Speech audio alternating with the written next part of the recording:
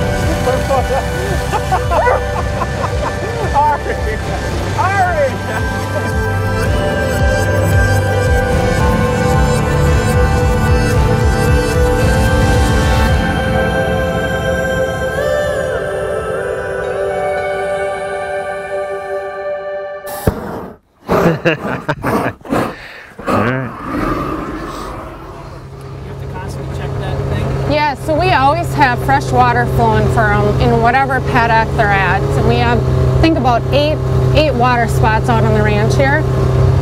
And we have a float on it, so it's constantly running. And when they drink it down, the float obviously makes it where the water turns back on. If it gets full and they're not drinking a ton, a lot of the times in the winter they'll just eat the snow, so then it won't overflow. We don't want all that extra ice and stuff. We actually, with the fire that we have going, when we scoop it out and restoke it, we'll put all the ashes right around the water spot so it's not so slippery for them. When they drink, water spills out and, you know, can get kind of sloppy. So the ash helps with that as well in the winter. So these are our 13-foot diameter tire tanks. We have 8 of these around the ranch. They're all plumbed into a high pressure well back at the ranch. So this is the furthest one out. We're well over a mile away from the ranch. So this water comes right from the ranch, and we trenched it all in with an excavator. My uncle owns an excavating company, so me and him and some other guys spent the good part of a winter digging this all in and trenching it all up to here and building these. So they're on a frost-free hydrant, so the water is 8 feet down right here or more, and they've got a flexible valve, and we kind of designed this box, and they've got a concrete base in them, and they hold around 2,000 gallons of water. So right now this tank was drained down, and then we came up here, turned the water on like a half hour ago, so that way it's filled up. And now we're going to hook the float up, and we put a little insulation in the metal box here to kind of help it stay a little bit warmer and not freeze quite as much in the winter. And then we put our metal lids on with the heated firebox in them, so that way they stay nice and warm all winter. Even when it's 40 below, these things don't freeze over at all. We don't have to worry about it. So here comes the fun part of dipping your hand in ice cold water to hook the float up. How about swimming in the ice cold water? Yeah, so we were going to go to the National Bison Association conference a couple years ago, and we had just moved the herd like this just hours before, because we were going to basically be gone for a week. And so I set the tank up, got it going, set the water heater lid on it, and then go to put the skid steer away, and this was right before dark, and we're gonna fly out we're flying out in like 4 hours. And so I set the lid down, go put the skid steer away, and as I'm pulling the skid steer into the shop, hydraulic line on it breaks, and so the whole skid steer shuts down. I didn't even get it pulled into the shop. I couldn't even shut the door. And so we're supposed to be gone for a week, and so I start messing with the skid steer, and then I go out to check the float on the tank, and that's what we always do after we set this up. You want to check on the float, and here the float had been touching the top of the lid, so the float was overflowing and running water out because the float was set too high. And so we have this 3,000 or 3,500 pound lid on the tank with the float underneath the lid, and no way to get it off because the skid steer is broken and we're supposed to leave in 3 or 4 hours and we're going to be gone for a week. So the only option was to throw my swimming shorts on and climb in and go underneath the lid, and I'd hold my breath and go in the water and swim underneath the lid in order to get the float off, so that then we could shorten the rope and get it so that it wasn't touching the top of the lid. And so it took 3 different times because the water was so darn cold, and it was like 5 degrees out that night. It was cold.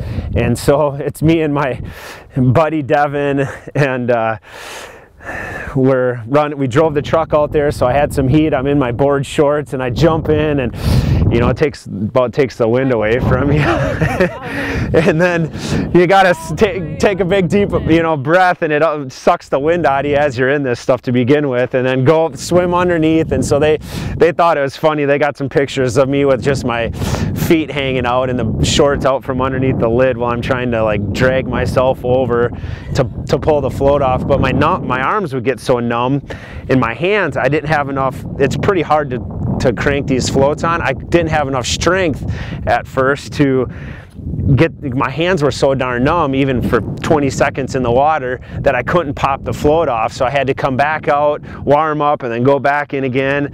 And then finally got it off.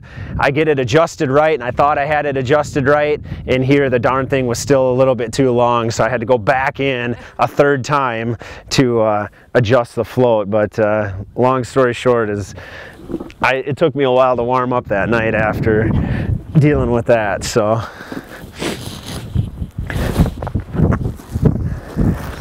now we just throw a little insulation in here. It really doesn't need this, but if the fire ever went out or something, we just throw this in here just in case, because with the water in here, it'll take a couple days for this to freeze. It'll freeze over an inch or 2 at night if it's in the 20s, and it would never get to the float or the internals in the tank, but it doesn't hurt to have a little extra protection just in case. And then the lid goes on. This is just our bridge. Yeah, keep this over here. And then I'll jump in the skid steer and we'll place the lid on it, and we should be good to go.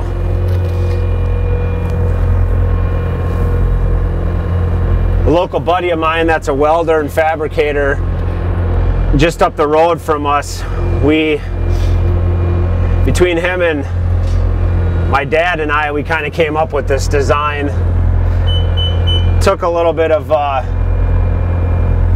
time to think about it, and got some advice from some other guys in the industry that back in the day had used wood or propane to heat their water tanks, and we needed something that would work on these big tanks, and something that was portable. Sometimes be real careful setting it down.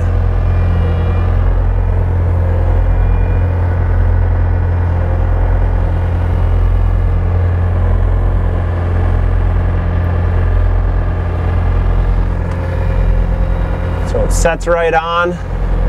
It covers about 2/3 of the tank.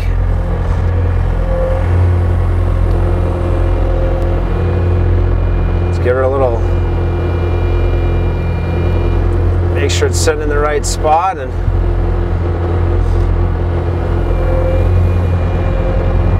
covers enough of the tank to keep some heat in with the volume of the water, yet it lets a whole herd, we've had 600-700 head drinking out of these, and there's no problem with having enough surface area. Sometimes it takes a little love tap from the skid steer to set down. The tolerances are pretty tight, so that way it basically traps air underneath it, a 1-inch layer of air, of warm air, and then the firebox is recessed down in. and that is what heats the water. So now we gotta get it fired up. Hey, this is a nice spot.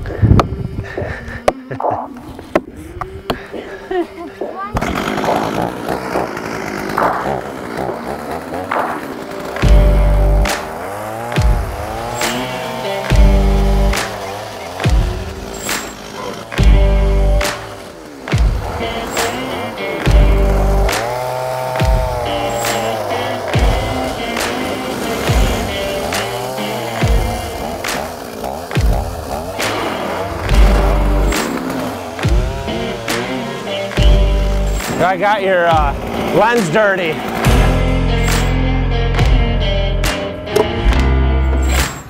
You gotta start?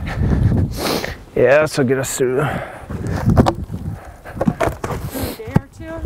The firebox is 4 feet long, so we can actually throw 4-footers in there, so it's really just a matter of what can you lift. Yeah.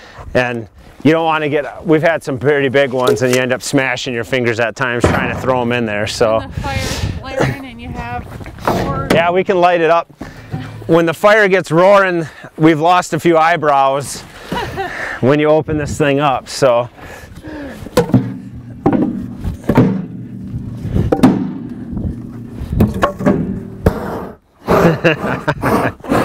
All right.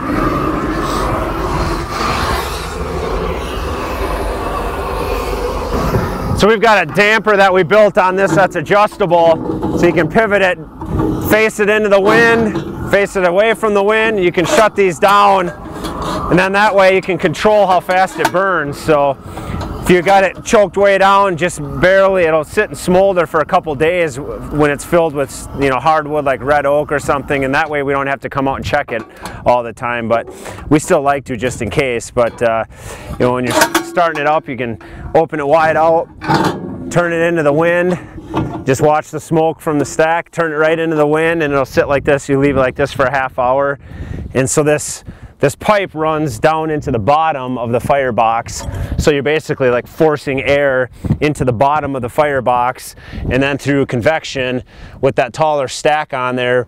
We used to have a shorter stack and it wouldn't draft quite as good, and so we put a taller stack on, and now you get draft going, and this thing will get roaring and it'll burn so hot you can make this water 75-80 degrees when it's -40 out.